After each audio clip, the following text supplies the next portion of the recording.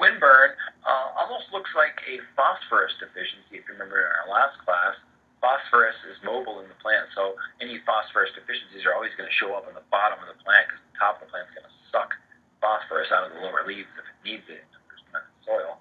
So this looks a lot like a phosphorus deficiency. So it happened on this lower leaf.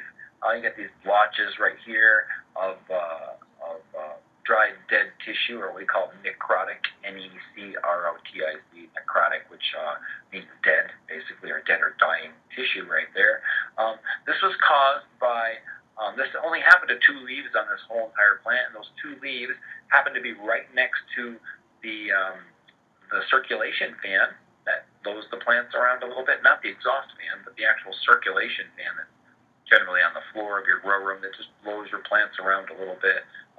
This happened to be right next to the circulation fan, and this leaf happened to be blowing about like this 24 hours a day.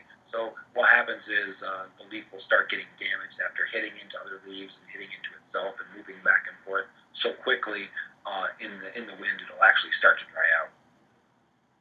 So we'll see, it only happens on the leaves near the circulation fan.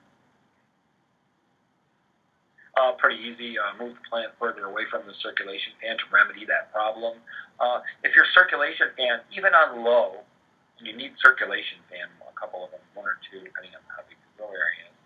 If your circulation fan is, even on low, is blowing your plants too much and moving your plants too much, what I want you to do is I want you to turn that circulation fan and blow it into the walls of your grow tent.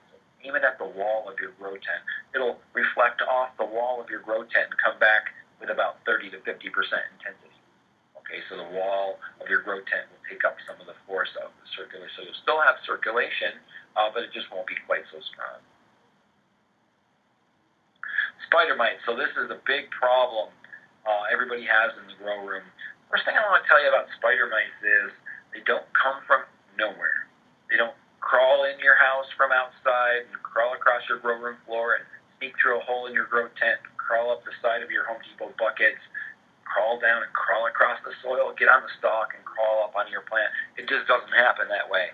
These bugs come from you. You bring them in from outdoors, or you bring them in if you go to visit your buddy's cannabis garden inside his house or in his backyard, and he has these bugs on them, and you're actually standing over the plants where the plants are actually touching you, or you're touching his plants, and you get some of these bugs on your finger.